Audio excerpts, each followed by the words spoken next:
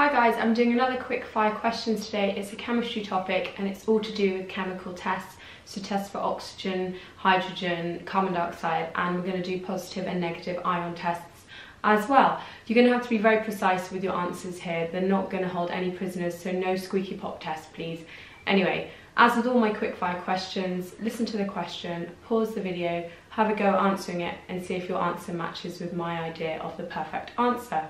So, question 1. What is the test for oxygen? A glowing splint relights. What is the test for hydrogen?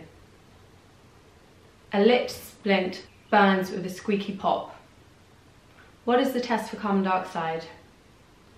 This gas will turn lime water cloudy or milky. What is the test for chlorine gas? Bleaches damp litmus paper. What is the test for ammonia? Turns damp red litmus paper blue, and it must be damp. What is the chemical test for water? Turns white anhydrous copper sulfate blue. What is the physical test for water? Boil the substance. If it boils at 100 degrees or freezes at 0 degrees, actually that's a different point, then you know you've definitely got water. How do you carry out a flame test? First of all, you need to get a clean nichrome wire. You need to dip it in hydrochloric acid to make sure it's extra specially clean.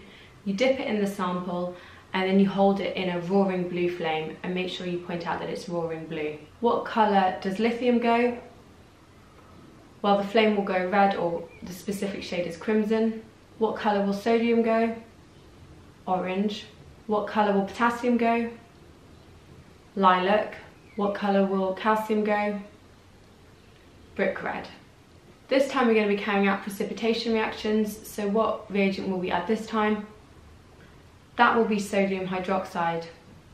So describe the colour precipitate formed with copper. That will be a blue precipitate. Iron 2. That will be a green precipitate. And iron 3. That will be a brown precipitate. Some of you might need to know about calcium and magnesium and aluminium. So what colour precipitate do they produce when reacted with sodium hydroxide? And that is a white precipitate. And just remember that the aluminium precipitate will dissolve if excess sodium hydroxide is added. How do we test for ammonium ions?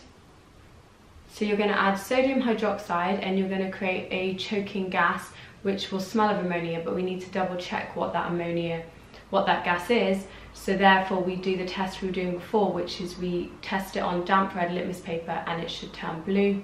Name a safety procedure when carrying out this test.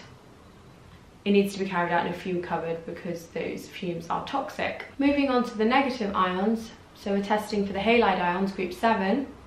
What two reagents will we add this time? Nitric acid and silver nitrate. What is the role of the nitric acid? Well, it's to remove any carbonate ions which might interfere with our test. Describe the results when silver nitrate is added to a substance containing chloride ions. Well, you will get a white precipitate. How about with bromide? That will be a cream precipitate. And iodide, that will be a yellow precipitate. Provide an ionic equation for the reaction between silver nitrate and chloride ions.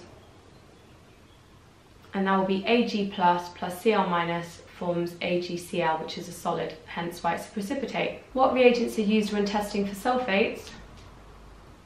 So you're going to add hydrochloric acid, you're going to add barium chloride, and what result will you see if sulfates are present?